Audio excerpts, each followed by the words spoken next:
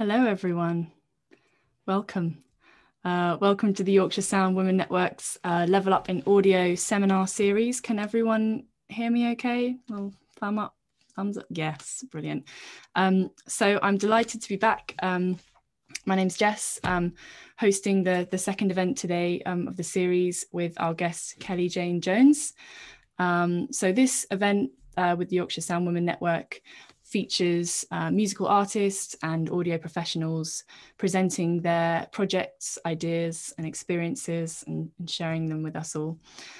Just a few things to note before we start. Just to say, please refrain from taking any screenshots or recordings, because we are recording the session now, and it will be available online on the website at a later date. If you wish to remain anonymous in the call, that's fine. You can turn your video off, or if you want to have your video on and then you want to not be seen when we then put the session online, just get in contact with one of us and we can make that happen. That's fine. And lastly, I think, yep, you're all on mute at the moment, but yeah, please just stay on mute so we don't have any background noise. There will be a chance for questions at the end. We're going to have a Q&A discussion session. But if you have any burning questions throughout and you really want to ask something, if you could just raise your hand and I will look out and I'll spot you, and then you can have a chance to ask a question. But if you have a question and you're worried you're going to forget it, I would suggest just put it in the chat section and we'll get back to you when we then have our question and answer section. That is that. When we have our question and answer section, please feel free to unmute yourself and ask a question or raise your hand. I know it's quite daunting to speak out, but yeah, we encourage that as well. So a quick note about the structure of the session. Kelly's going to do a presentation about her work and her visions, including bits about her recent projects and collaborations. This will then be followed by a space for any questions and discussions. And then we're going to have a 10-minute kind of meditation relaxation section at the end, which Kelly's going to tell us a bit more about. So just a bit of background about Kelly. She's a Manchester-based artist who brings together the world of electronics and sound processing with elements from the natural world, acoustic instruments, and other various performance art. She experiments with modern and ancient rituals and observes how they can enable us to connect with ourselves, with others, and with the planet in a meaningful way. Kelly began in the genre of DIY experimental music concrete and has gone on to develop her performance to include other art mediums such as dance and film. And through the use of contact mics, Kelly explores geology as a source of sound, which I'm fascinated by, and I can't wait to hear more about unearthing sounds from objects that we perceive as solid or static, like rocks and crystals. So through the creation of a rich and expansive sound world, Kelly aims to create a highly sensory experience for the listener and for the audience. And these musical and sensory experiences provide possible conditions for change, so an environment in which our unconscious may come to light, parts of ourselves may emerge and unravel. So the performance space being a potential container for these parts of the unconscious to emerge and be held. I'm sure she's going to speak about that a little bit more. So without further ado, I'm going to please hand over to Kelly. And yeah, I'm super excited. Thank you so much, Jess. I think you should give the presentation. Yeah, thank you so much. That's kind of it. That's it. Cool. Thank you so much, everyone, for showing up tonight. I can see some faces that I know, some names that I know and haven't met. So really nice. Really touched that you could make it.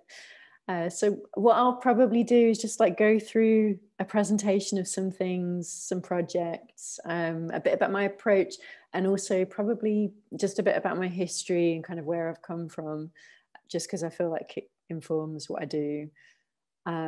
if you want to interject at any time, do just like raise your hand. And as Jez said, she'll like try and pick that up. If not, like if you have anything that comes to mind during the presentation, just write that in the chat.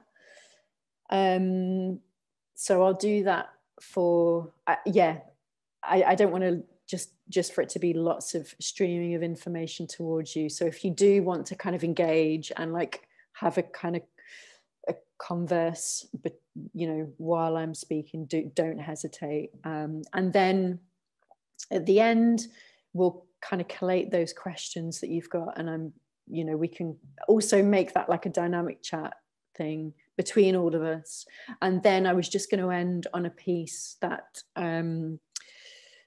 I thought would be nice to do a bit of a kind of meditational thing just to end the session. It will be about 11-12 minutes long. You can put that on and then sign off, or you can just put that on and then we will regroup probably just for a few minutes at the end, just to kind of check in if anyone's got any reflections. So what I'll do now actually is I'll just send you the link to download that piece. Let me just grab the link and I'll just put that in the chat now. So if you want to download this now, ready for the end, or if you don't want to join us today, very welcome to use that at another point. There's also some text that accompanies this in preparation to kind of, you know, just very loose guidance about things that you might want to think about while you're doing this kind of meditational journey of sorts. I'm very happy to send that to you by email, so don't hesitate to get in touch. Okay, I'll just do a screen share.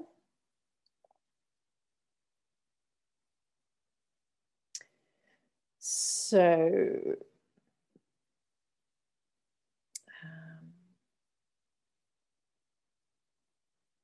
yeah, that's my name. There's a little piece of obsidian rock that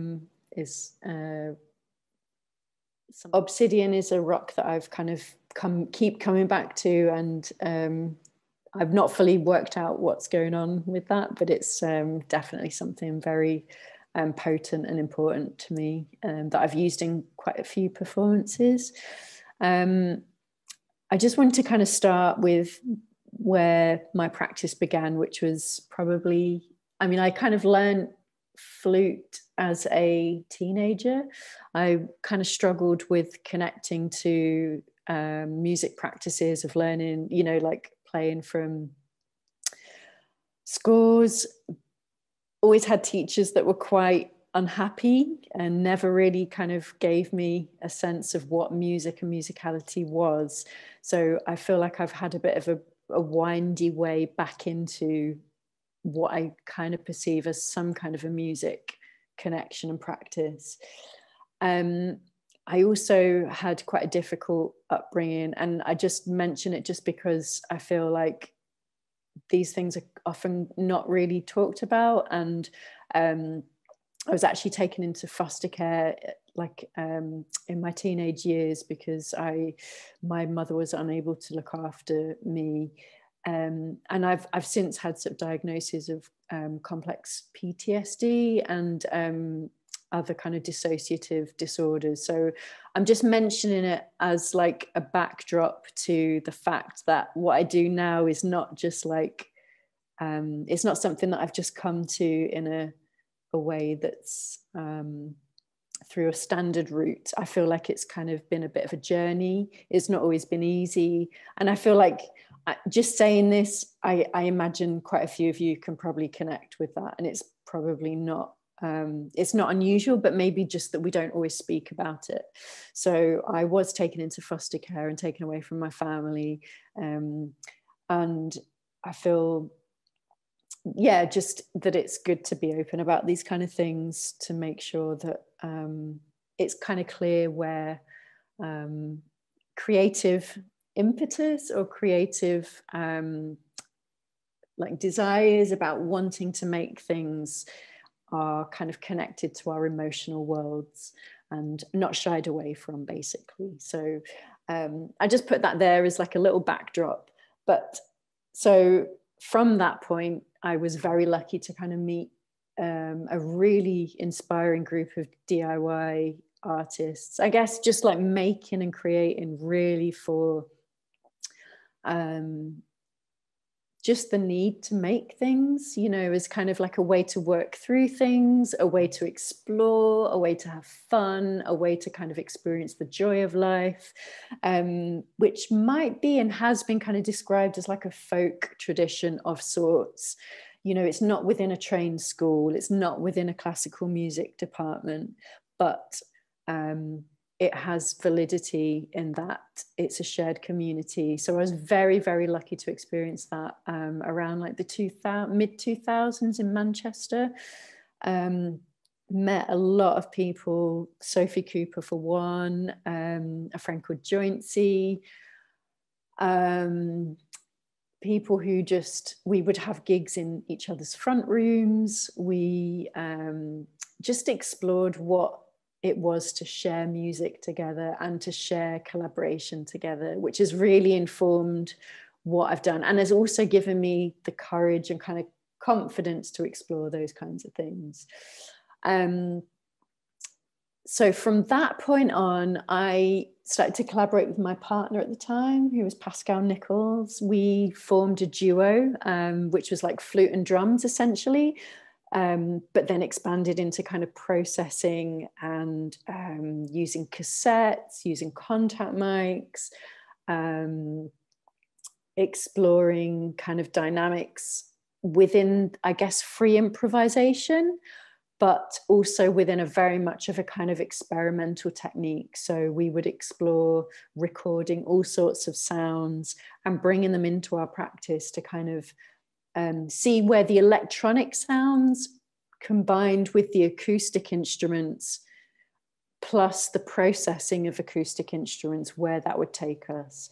So we had a duo for about 10 years, and that was a really exciting time, full of explorations, also in collaborations with other groups in Sheffield, Glasgow, actually all across Europe. And we tour on sort of like these really low-key DIY circuits of squats and art spaces that have been not necessarily funded by governments, but really heavily supported. It's a very usual kind of route to do, like these kind of like art venues that were given, buildings basically given by the government to artists, which is something that's very, very rare now in the UK and increasingly so, I think, on the continent. Yeah, so this this kind of has informed where I've kind of come from, and has really informed, I guess, my ethos about making and creating. And I feel very, very lucky to have met all of these people that have kind of contributed, and I've learned so much from them. So let's like snap forward to today, which is we're in a lockdown. I hope all of you are kind of doing okay. I realize like it's a really difficult situation for many of us, even if we each of our circumstances are incredibly unique, and I feel like we're all, you know, we're all learning from this, but we're all suffering from it at the same time, and we're all trying to do our best at the same time. It's a really unique, very, very unique situation. So what I've been doing during this time is trying to make some sense of how it is that I transform or translate my practice to share with others. I've not really been doing very many live streams because it doesn't feel like very, you know, like I'm in my front room right now. It's not really a space that I feel like sharing like a performative aspect of my work. What I really value is having people in a space and creating a space. So what I've ended up doing actually is working more on film, and I can share this film actually with you. This is a film that I've just made over the summer with a dancer, Black Hane, who has become like a really good friend. who does a very particular kind of like cathartic, quite raw dance style. And he kind of led me through some elements of choreography, I guess, with relating to the kind of things that I was trying to explore in this film. This is a film that accompanies a record that's just come out with Cafe Otto on their Takuroku series, which is a digital series that they've created to support artists during this kind of COVID crisis. And I also worked with Kevin Craig, who's someone that I've worked with before in the past. And he, I mean, just seeing his practice over the last like 8 years absolutely expand to, he's just taught himself so much. And he's now teaching at Manchester Metropolitan University. So it's been really amazing and beautiful to see him transform and grow his practice. I can also share links to his work, and he's on Instagram. Yeah, like really, really super nice stuff. So here you can just see a few screenshots. It's like a merged footage of real footage that's filmed in a space in North Manchester, a green space. And we created like a CGI world to accompany. So there's also aspects of that interspersed with it. And I'm very happy to share with you the record that I've made as well. So I can send you links to all of those things if you're interested. Just kind of stepping back a little bit. Yeah, something that I've been exploring is trying to create these immersive worlds to invite an audience into. I mean, it's something I feel really, really lucky and privileged to have been able to be asked to do this commission. This was with Huddersfield Contemporary Music Festival last year, 2019, 2020 kind of disappeared a little bit. So this is actually really over a year old. And I collaborated with two friends, Dan Valentine and Joe Beadles. Dan was mostly working with me on sound and Joe mostly with visuals. And what you can kind of see here is like objects and elements I've set up in the space with kind of these very reflective materials, which Joe Beadles then we kind of came up with a sequence that was connected to the sound.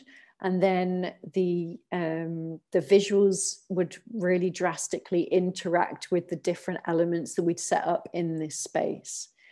And the idea was this kind of like inner like shamanic journey. I mean, I didn't really have time with the audience to really explain any of the concepts of the piece, but I'm kind of very interested in I guess kind of traditions that have been used across the world to kind of explore our inner spaces. And there's a practice using a drum, a very intense kind of drum rhythm, which you're usually in the presence of that person doing that. And they lead you through this kind of inner experience. And is usually kind of very visual. There are some recommendations about how to approach this. These were the concepts behind the piece, but I really would like to extend and be able to kind of bring people into that space for probably hours and like really work with people to be able to like relax, lie down, interact with certain elements, get up, walk around, explore their body. So maybe as a further work, but this piece was kind of the beginnings of trying to create at least that like audio visual aspect of that. And in this performance, I was using something that I return to a lot, which is like the sounds of rocks.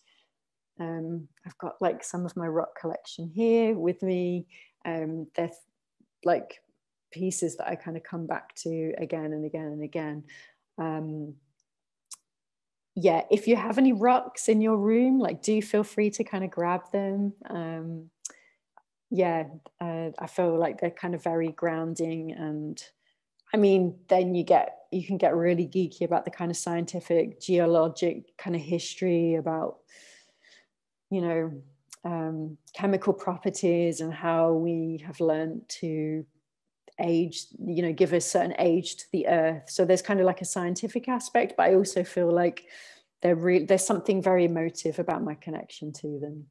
So in this piece, the sounds of rocks heavily featured. And then Dan also created this kind of very intense kind of drum pattern and rhythm, which we worked with together to kind of get people, I guess, kind of referencing some club culture, which I'm really into. Like I go to clubs. I love like dancing to music like for absolute hours on end, but then also trying to connect it with like the real presence of the physical experience of that kind of intense, like deep sub and drum patterns.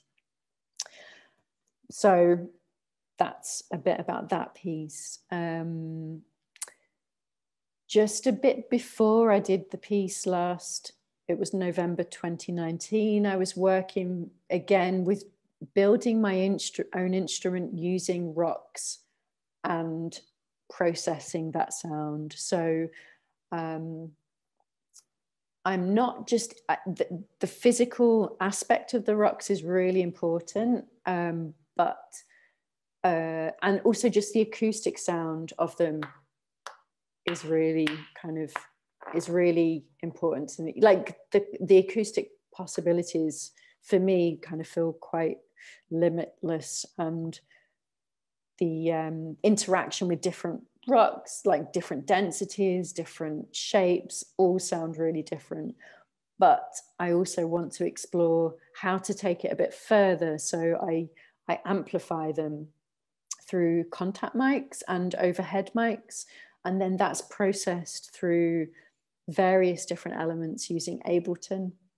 So this is a practice that I guess I've really developed over the last few years, and trying to build an instrument that's kind of interactive physically, like it's a performative interaction, but it also has kind of these ASMR qualities to it, because rocks, like ceramics, like glass, like metal, have like these qualities that I feel like I personally really connect with.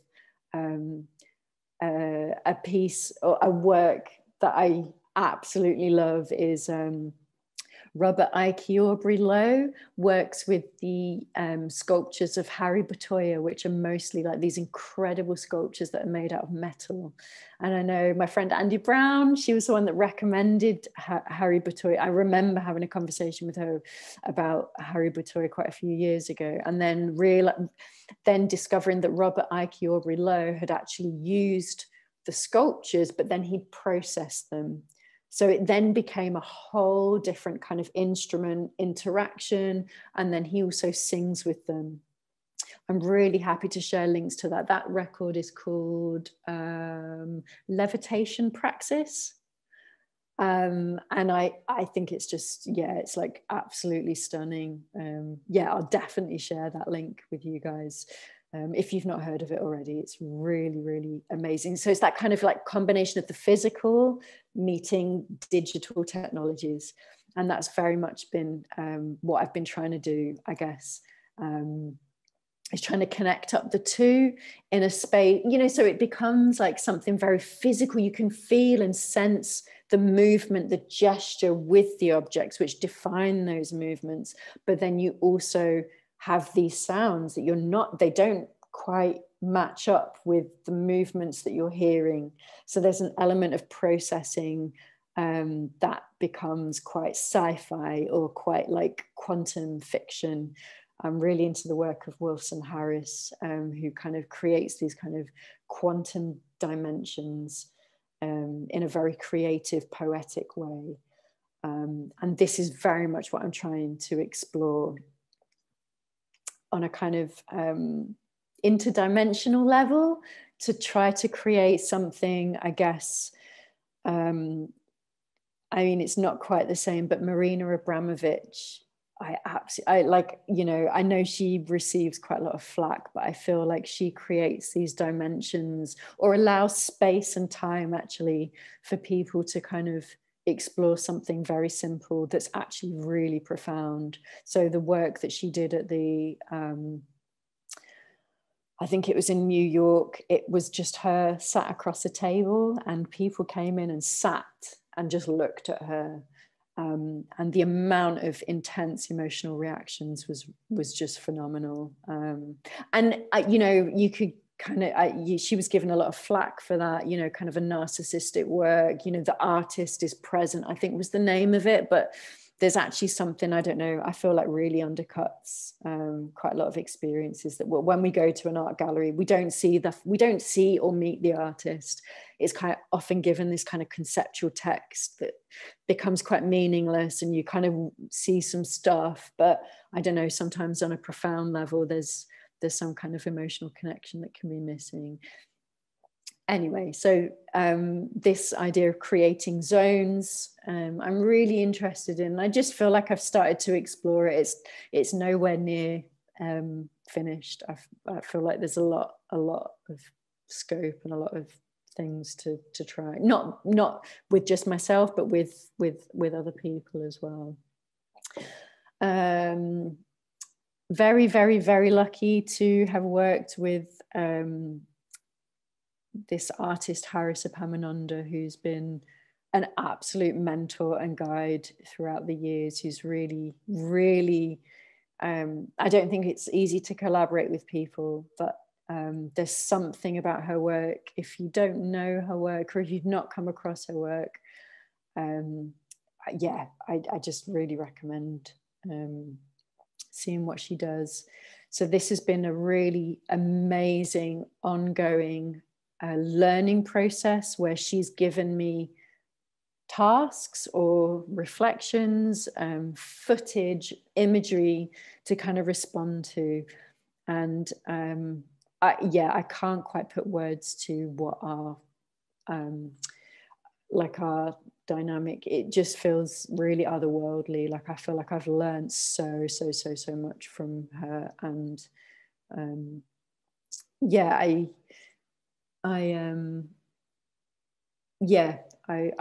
hope that at some point the work might be able to be shared a bit more widely, because currently it's very much like in an installed place, and it's very hard to translate that into other kind of digital contexts, which again, you know, kind of goes back to my practice being very kind of performative, or like you have to be in a physical space to really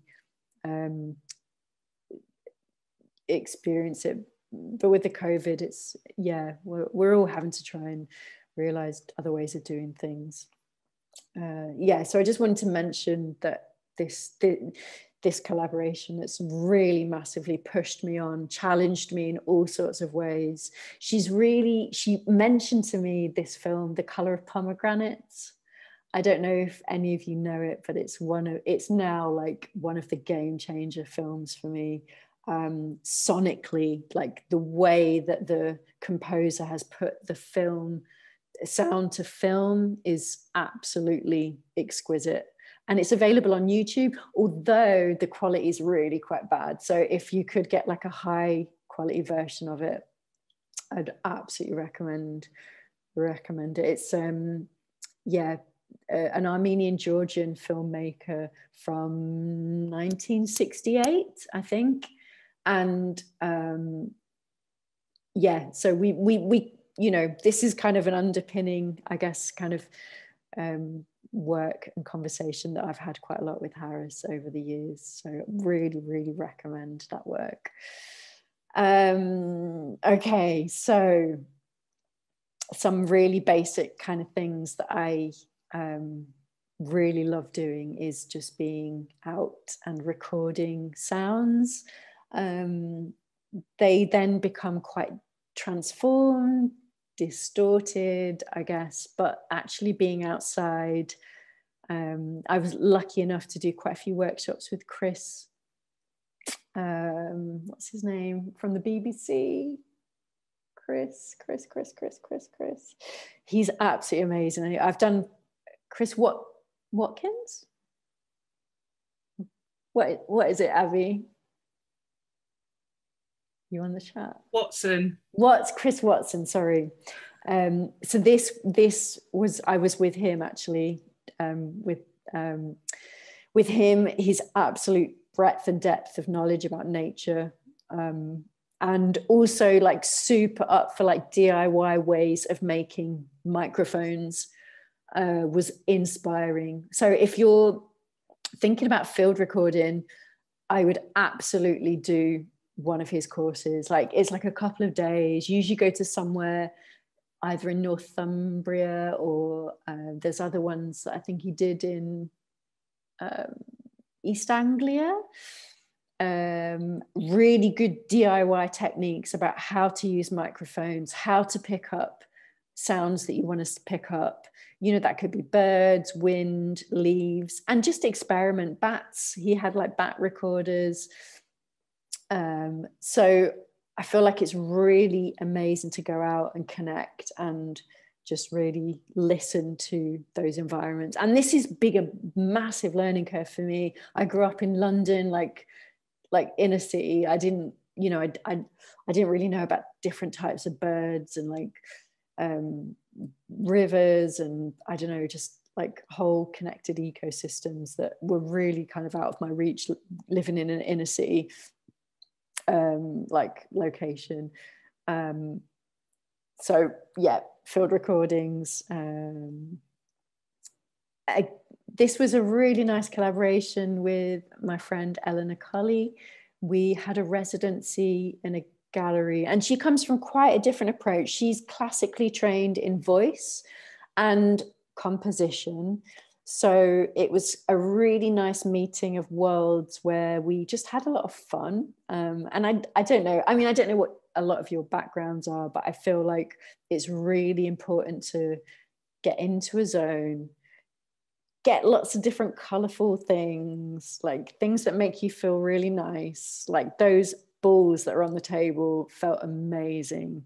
And the mirrors, it just became like, just using different objects in a really playful way just feels like you're kind of going back to, I don't know, some kind of, you're not thinking, you're not overthinking, you're not like kind of engaging your inner critic voice. It's like, just got these cool, colorful things. I'm just going to move them around, going to amplify some stuff. So we use like transducer mics, which made things become speakers. We used contact mics, and we used our bodies as well. So like this was a nice thing. We kind of like just explored what those gestures are with like interacting with things. And then that becomes like quite a kind of, I know it's maybe overused, but like a really nice, like mindful, like super present, like, you know, you have an object, like how does that make you move? Like, what does it invite? Like, what is the dynamic?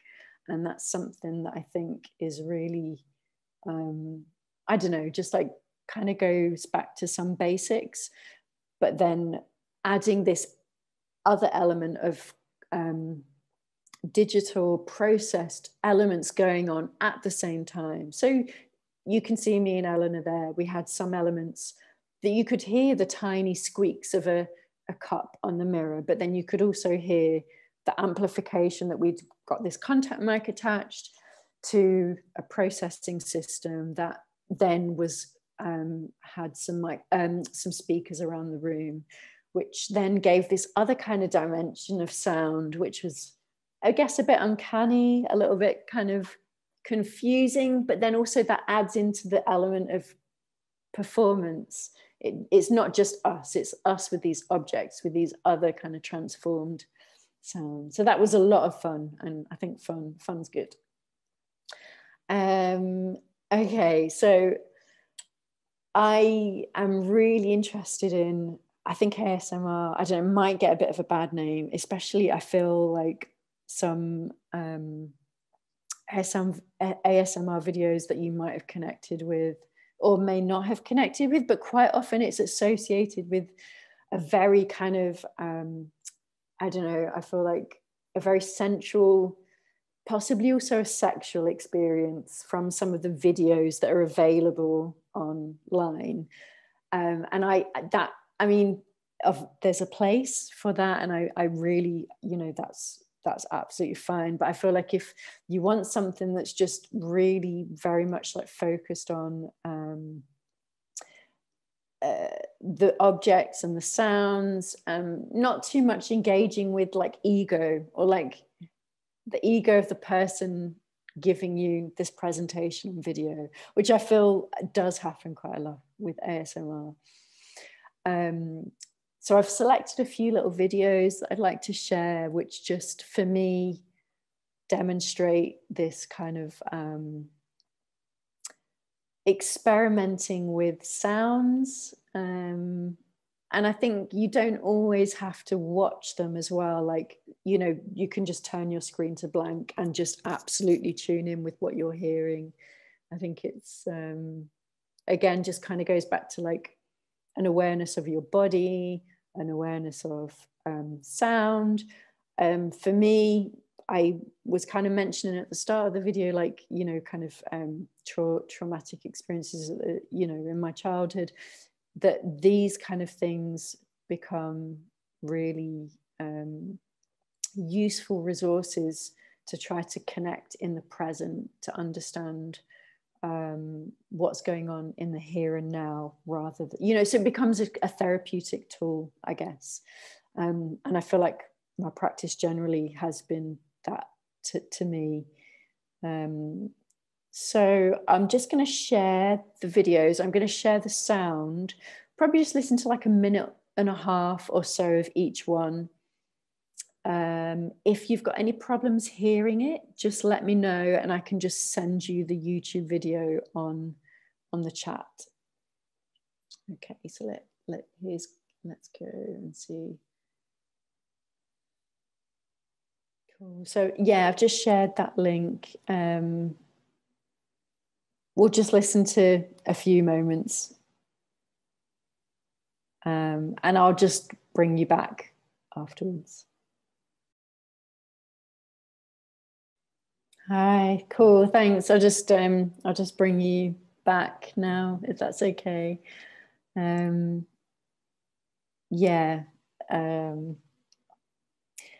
there's something about this kind of laying out of things, this kind of really slow exploration of the sounds, the movements, the gestures that I really, really like. Yeah, so I just thought I'd share. I think maybe there's some other ones that I've got in my presentation as well, but yeah, there's someone else at the beach, like kind of moving in and around the rocks on the shore, which is also really, really nice. And then the other one is actually like a very prepared, kind of laid out sort of rocks. I'll share them, but I don't know if we'll have time really to listen through them now. Just to, I mean, I'd be happy to have your thoughts and reflections about this. I'm just very interested because I get quite an intense physical sensation to these sounds. I don't know if it's necessarily the kind of classic ASMR frisson, like the frisson. I think it's a French word. I don't necessarily get that, but it's a very, I don't know, like a very, it's a sensation that I don't really, that I get with, I guess it's objects and objects making sound. I get, you know, like instrumentation is quite different, but there's something about the touching of objects that don't give you this kind of known sound like an instrument might do. It's a sound that you kind of gravitate towards in a very personal way. And I think probably all of us, I mean, we could have a whole chat about this, I guess, if we were in the same room, but like there'd be sounds that really give you a sensation or a memory or an emotional response. So that's kind of what I'm interested in. For some reason, it's rocks for me. I can't get away with it. It's just, yeah. Also, the other day, ordered some new bowls, and the bowls sound amazing. These incredible ceramic bowls. It was just like got water on them, and me and my partner were just like playing them, and it just sounded amazing. So like ceramic, love ceramic, glass, like, yeah.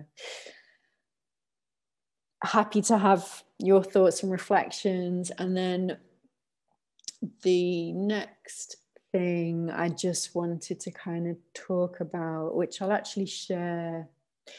I'm hoping it's not going to seem too much of a jump from what I've talked about before, but I just want to end on that. So we've got this kind of connection with our history, possible traumas, our lived experience, creativity, creative practice, objects, performance, what it is to perform, what it is to share, and then kind of going into like the wider world. So I've been very much interested in this woman, Joanna Macy, who talks about how we first of all make an inner connection to ourselves, to kind of heal ourselves in order to be able to heal the planet. And I think it's she's got like a really nice kind of methodology. There's workshops that go on all the time that you can connect with online, and in person as well. I've kind of partaken in these workshops in person with groups of people, very much to kind of understand your own shit, basically, your own interpersonal problems, to understand. I mean, this isn't new, you know, this does go back to like thinking from like the 60s and 50s and, like, and all sorts of other ways of thinking where you kind of have to think inwards before you are ready to kind of think outwards and really take responsibility for how you treat others and also the planet. So what I'm, I guess, kind of passionate about is like climate crisis, and like how we kind of like, how do we as humans move into our next phase of existence or non-existence with the planet, because we have quite a lot to face up to, I think, in terms of what we're doing, how we live. I don't want that to sound really negative. It's more of a reflective question rather than like we need to do this, that, or the other. Like I don't really know. But Joanna Macy has this nice technique where you first of all kind of think about your own experience, connect with your own experience, and then when you're ready, you connect with others, and then you connect in kind of group activity to connect or fight for, I guess, certain causes, or, you know, protectors of the planet in whichever form. And that's really very loose and very open and kind of very I guess, like, there's lots of questions around it, but I just want to kind of leave, that's kind of my arc, I guess. If I'm going to leave you with an arc, it's kind of starting from the very personal into, you know, what is this when we perform? Like, what is this when we get together and share? Like, I don't really know, but I know that I'm kind of drawn to doing it, and I'm drawn to like communicate, and I'm drawn to like share. And then what does that mean? Like, is there any way that can connect up with the kind of crises that we face now on a psychological level, on a creative level? And that's very much open for like questions and debate. And but I feel like these are things that also have been explored, and there's knowledges around the world in different practices that already really know a lot of this stuff. And I feel you know, I'm kind of new to this stuff, but it's all very open, basically. So I'm just going to like share a bit of a screen with, let me just share this.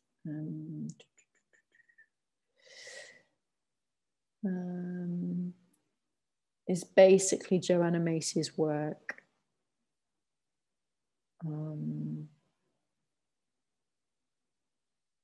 And it's called The Work That Reconnects.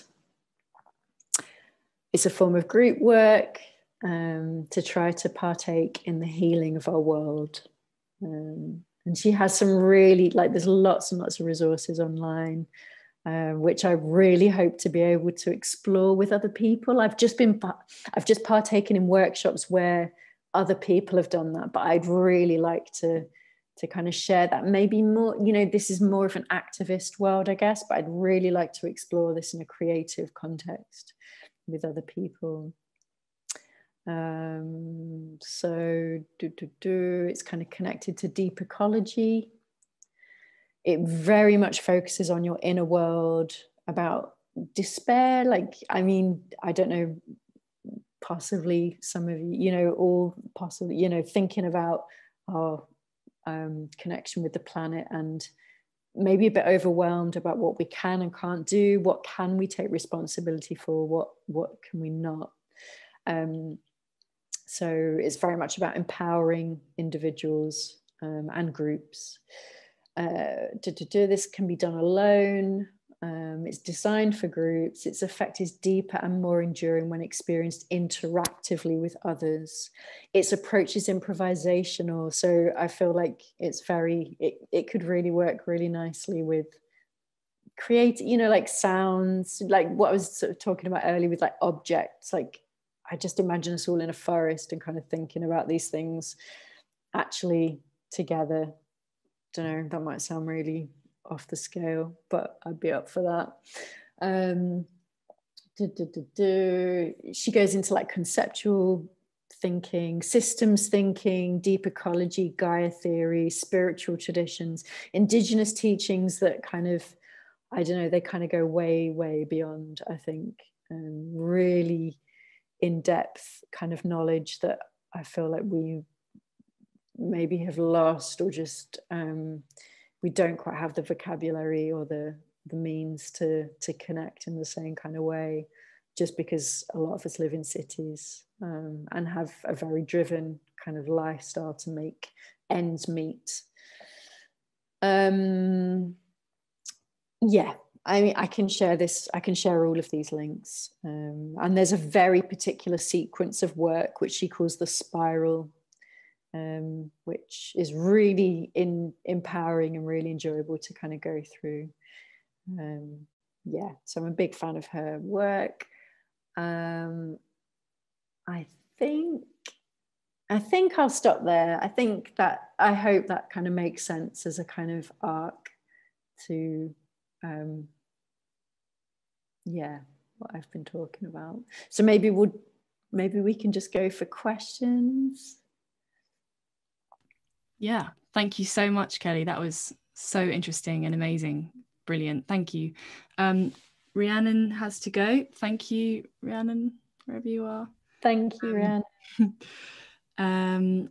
Great. We've got, I'd say, about just over 15 minutes for some questions, discussions about any of Kelly's works or anything she's said. So I'm going to open the floor. If anyone has any questions, please raise your hand or unmute yourself or write in the chat. Supriya says, Joanna's work resonates with the karma theory in Hinduism. Amazing. Yeah, if you've got any links to share, Supriya, yeah, I'd love to, know more. Thank you. Okay, Ryoko has a potential question. Hiya. Hi, Ryoko. Hi, so good to see you. How are you? Hi. Just one question to push more questions.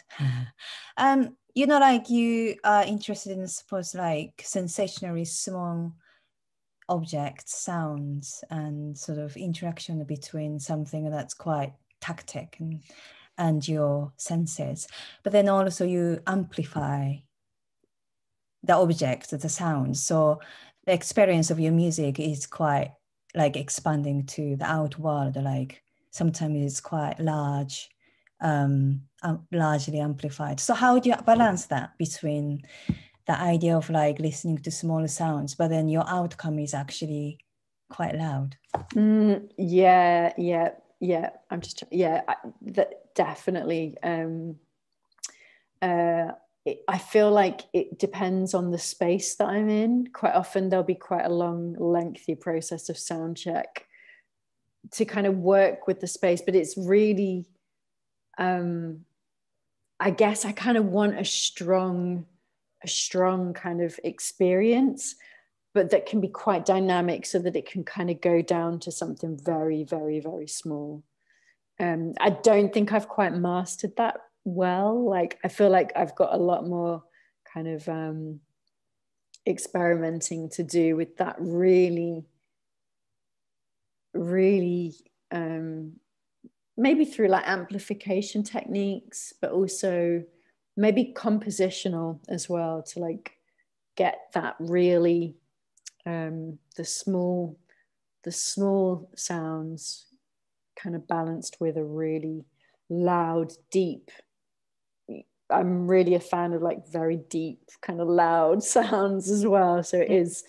Do you think the experience you're having from the interaction from smaller sounds is similar to the experience your audience is having? Or do you actually translate something in between there? That's really interesting. Do you know, I don't actually know. Like, I feel, I mean, maybe there's more, because some of the smaller sounds may not be coming across in a really strong way. They're probably stronger in a gestural way, I'd say, through the interaction of body and objects. But I do really try to kind of do the best that I can to get those small sounds like amplified, because it's hard to, because people aren't at the source of the sound making that I am at. So their perspective is definitely very different. But I really try to get across with the amplification, the smaller sounds through speakers, with various kind of layers of effects. That's really interesting, and I guess I just don't know really, but it's really, really good to ask. Got a few more questions for you, Kelly, if you're ready. Great. Andy, is that a raised hand you've got there? Yes, yeah. I just was interested, Kelly. I mean, obviously I know you personally and I'm very familiar with your work, but I'm just sort of interested, you haven't really sort of spoken much about your masters. I'm just interested in how that has influenced your later work, if at all. Yeah. Thanks, Andy. I did do a master's in electroacoustic composition, and at the University of Manchester, gone back, you know, like I didn't study music. I studied philosophy and French, like I didn't study music at all. So going back to that was quite an interesting experience. And I don't know, like, I didn't really find it very helpful in terms of the skills that I gained on the course. I felt like it was very much kind of geared towards a very male way of making music, and a very specific dominant academic way of making music that I couldn't connect to as a way. I don't know, just like the way that I learned things felt like very different from the way that the course was structured. I mean, my impression was that you basically have to teach yourself everything and not share anything about the way that you learn as well, which I really tried to kind of invite conversations about how do you approach like reverb or not, or how do you use distortion that it's not too much, but it, like really technical questions around effects in electroacoustic music, which which weren't really answered. I don't know. So I mean, I really appreciate the goal setting. I appreciate the people that I met. I've met like probably one of the best friends that I've met, like Guillaume Duchat, who's like really been supportive in showing me like some technical stuff that I wasn't really sure about, and never made me feel silly for asking like technical questions, which I really felt like on the course, like it wasn't even a conversation, like how do you do something, wasn't really, it wasn't really like a thing you could ask. So I don't know, that's my experience of it. I know a lot of people probably be a bit disappointed to hear me say that, but yeah, I don't know. So I think probably what it propelled me to do more than anything was like to push my own solo practice, was to probably like experiment with technologies that I've not really, but actually maybe saying that is probably more friends like Dan Valentine, like who invited me to try stuff out more rather than people on the course, the tutors on the course. Yeah, I don't know if that answers your question, Andy. Yeah, no, it does definitely. Thank you. I think Delilah, you had a question? Hiya. I joined a bit late, so you might have already covered this, so sorry in advance. But I was just interested in the boundary or supposed boundary between sound art and music, and somewhere in that mix, performance, because I feel like whenever I'm making any art that's to do with sound, I feel like that I really want to move into doing more musical things, but I'm not a trained musician. And I don't know, it seems like a boundary which is kind of, for someone untrained, somewhat I don't know, scary, and how you I don't know, this isn't a proper question, but how you allow yourself to play around with those things. Yeah, thanks, Delilah. I can totally understand. I mean, not totally, I mean, I can kind of, I feel like I understand what you're saying, in that it's not really, what I do isn't really perceived as music, although in some contexts it is, but I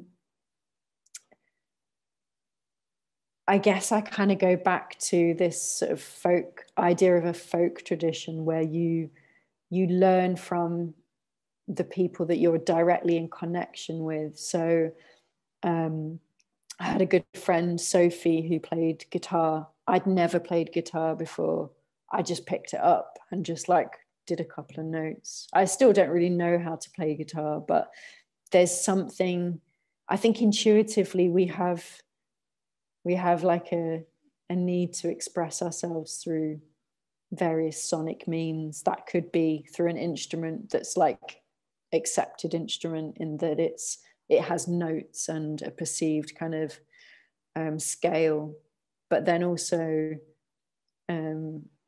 there's all sorts of ways to come into contact with those instruments, and also voice, to kind of explore what kind of physical, emotional connection do you have with an instrument or your voice. And it's always been very much closely connected to community for me. So I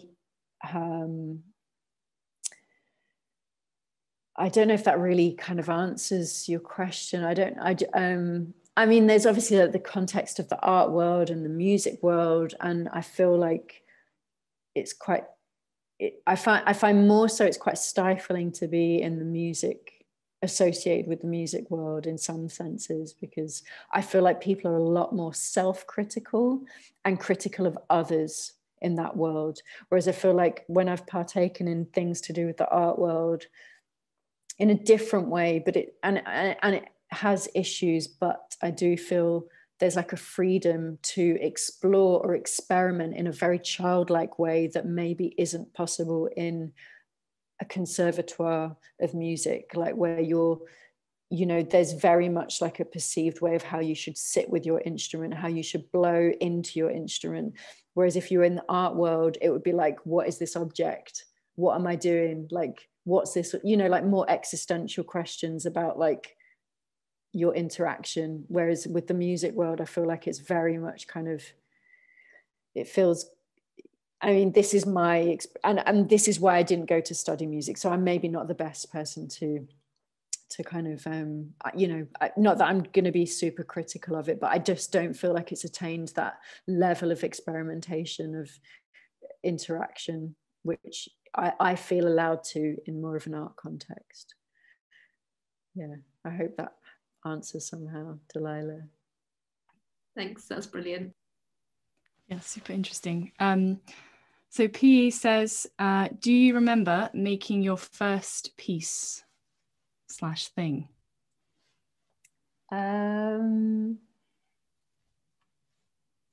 Oh, probably with my friend Sophie on guitar. Like I was saying, like I'd never played guitar, and she just taught me a couple of notes of like, I think it was like Bach, because we were both really into Bach. I mean, it's not like I shun music. Like I love music and I love musical traditions, and there's so much to learn from a musical tradition. But you know, they're also up for grabs. They're also up for being experimented with. So I think that's probably the first thing I remember, is like me and Sophie drinking a lot of wine, and her teaching me the kind of melody of the Art of Fugue, which was like a Bach piece that I totally really loved. And we just improvised, and then it went quite punk. And, you know, again, very much about this object that's like a thing, and also all the kind of baggage that goes with it. You know, I'm a woman playing it. How should I play it? I'm not going to play it like quite how maybe I should, or whatever. I don't know, or play it that well, or I don't know. Just yeah, quite punk. Love it. Okay, I think Leah says she has a comment and many questions. Great. We've got, I'd say max 5 minutes, so see how many questions you can get in. Oh, can't hear you very well, Leah. Sorry, can you hear me now? Yeah, sorry about that. My comment is just that I find it really impressive how you appear to have managed to bring together so many of the strands of things in life which are important to you into your creative practice. And that's something that I really want to work towards, and what I'm really thinking about at the moment. So yeah, I mean, thank you for sharing so richly all of the things that come into your creativity. So I'm one of those really uptight conservatoire trained musicians. Sorry. like off the scale. So I play medieval harp. Oh wow, but that's amazing. And have studied it, you know, I too was at Manchester University, but many years ago. Wow. And off to Switzerland to study it anyway. As you can imagine, technology somewhat scares me, in as much as I play medieval music. But one of the things that I want to bring more into my practice is that I'm a pilgrim. I do a lot of walking. I'm really interested in the ways that we can heal through connecting with the land outside, also through connecting through music. That seems important. So, you know, I'm trying to integrate these things together, and I've been wondering about how I might be able to bring the outside world in for people who perhaps can't experience the outside world. And an idea would be to record it, but I literally have no idea where to begin. So I was really interested in that course that you mentioned. But if there was one piece of equipment or one piece of software that would help me start a journey, I hope this isn't like a very boring question for everyone if you're all like super techno files and know what you're doing, but just if there was one thing that you would recommend to a total beginner who's willing to have a go and you know, experiment a bit, what might that be? Probably like a Zoom. As simple as that? Yeah, like a Zoom. And to get started on like there's a really good free software that you can access online called Reaper. Which you can either donate like $40 or you can just download for free. I mean, and there's Zooms, but I also use my iPhone. Like if there's like a moment or like a sound, like just to capture it on that and just to kind of experiment. There's lots and lots of good resources on YouTube for Reaper.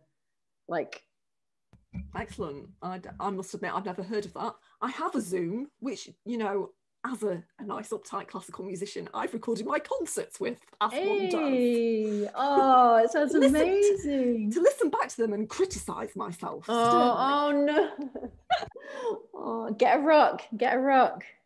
I love your rocks. Yeah, they're good. I've got a lot more of them here. This is just this. Thanks ever so much. Really, yeah, and like the pilgrim, like I don't know, like if you sing, like I can just imagine you on your path. I do. Like that would be so amazing to just like vocalize or chat. I like also, a bit of a stream of consciousness as well. I like the idea of getting more people to do that, because I think it could be such a beautiful, obviously not quite the right moment, but also it has come out of the experience of being locked down, you know. Yeah. So, nice creative thoughts, hopefully. Definitely. Yeah, and like just combining like some of your instrument sounds with maybe some of your experiences outside, and like what you can do is Reaper is just like maybe, you know, like very randomly just like layer them up, so you've got a line of your voice, thoughts, some sounds, I don't know, and then I mean you can go deeper into kind of editing and cutting things up, and I'm sure, you know, like Yorkshire Sound Women Network kind of offer workshops to do with that, and there's lots of resources online. Is it pretty intuitive? Or do I need to watch those videos? You could also just go in and just like drag them in. Yeah, I mean, like, it's just like trying to navigate some stuff, I think. I mean, I think in terms of intuitive technologies, my primary one to go to would be Ableton, because I find like that very, very quick and easy to use. Reaper is free, but you probably need you need to kind of get an awareness of where menus are to kind of access like things. Thanks ever so much. I mean, that's a massive leap forward for me. It sounds really exciting. I look forward to hearing what you come up with. Yeah, sounds super exciting. Stanley's got a really quick question. Hi, sorry, just so I could squeeze it in, just I don't want to run out of time. I was just going to ask what plugins you use on Ableton that you find create the best sounds, or that can manipulate the sounds best with. Sure, yeah. So I mean, like I feel like very simple kind of thing. So quite often, rather than plugins, I mean, I do use like GRM. That's kind of probably my go-to bundle, but in terms of working into recordings that I've made, I just use the kind of things that are already in Ableton. So like slowing things down, pitch bending. There's lots of things that you can do to the sample itself, which I find like really, really quite satisfying. And probably, I mean, I feel like I use quite simple things, but it's usually about layering or like mixing in between some kind of subtle effect. I don't know if that answers your question, but you know, in Ableton, you can kind of go into the sample itself and you have like lots of options of transposition and like how you can affect the sound with relation to beats or transients. Yeah, that I find you can get a lot of really satisfying kind of sounds from. I'm really stretching it as far as you can. And and then kind of juxtaposing that with sounds that are very, very unaffected. Maybe some EQ. Okay, yeah, that's really helpful. Thank you for that. Cool, thanks. Thanks everyone for your questions. They're really brilliant. I feel like we could just discuss this for a lot longer. I just want to say a couple of things before we go to the nice meditation section at the end. Firstly, massive thank you to Kelly, like all your insight and some clappy hands there. Yeah, really super interesting. And I would personally recommend checking out Kelly's newest album.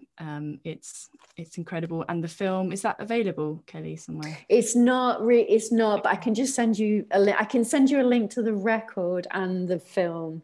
Like, if I share that with you guys, Jess, and then you can maybe pass that on to everyone. Yeah, I think, I was going to say, we'll send around an email, kind of a follow up with some feedback, and within that, hopefully include some of the links, because I feel like we've been sharing or talking about a lot of really interesting people and web pages and films. So hopefully, maybe we can get together and get some of the links in the email. And yeah, finally, Friday, Feb the 19th is the next seminar. So get that in the diary. And that's with Mariam Rezai. So that's going to be a good one. A nice Friday seminar. And yeah, that's all from me. Thanks so much, everyone, for being here and your brilliant questions. And for those of you that want to stay for the meditation, brilliant. And as Kelly said, if you want to start the meditation and kind of drift out, that's also fine. I'm going to hand back over to Kelly. Cool, thanks, Jess. So it's the link that I sent right at the start of the chat. Like, hopefully you might have downloaded it by now. If not, like, I'll just share it again, maybe. Sorry, that's the YouTube video.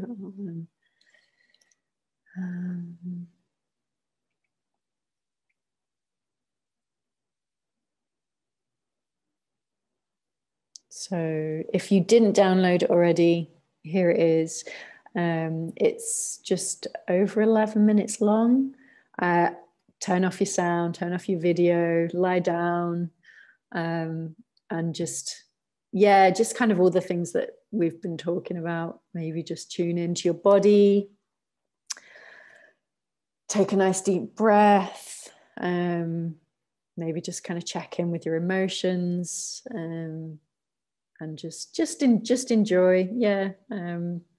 And I'll be here at the end in like 11 minutes time, and we can, if you have any final comments, reflections, thoughts, whatever, like, we can just check in again. If not, if you just decide to go into a little chill zone, just do that. Thanks for everyone for tuning in. Thank you. Thanks. Okay, so I'll just count down 3, 2, 1. Cool. Cool. Thank you. Yeah, if there's any kind of final questions, reflections, thoughts, very, very happy to continue chatting for a bit. I really needed that space. I've been doing Zooms all day, and that was just perfect. Oh, good. I'm glad, Jess. And there's some instructions again, like, we'll get together and just like, I'll put together a list of some of those connect links and things that I've mentioned, and I can also attach. So you've downloaded it, and you can go back to that again and again and again if and when needed. Amazing. I definitely will. Okay, lovely. I think we'll wrap it up there, and thank you so much. Thanks everyone for sticking around. Definitely. And hopefully see some people on the next seminar, Friday, Feb the 19th. We'll send info around in the email. Great. Cool. Have a really Thanks, nice, everyone. beautiful evening, everyone.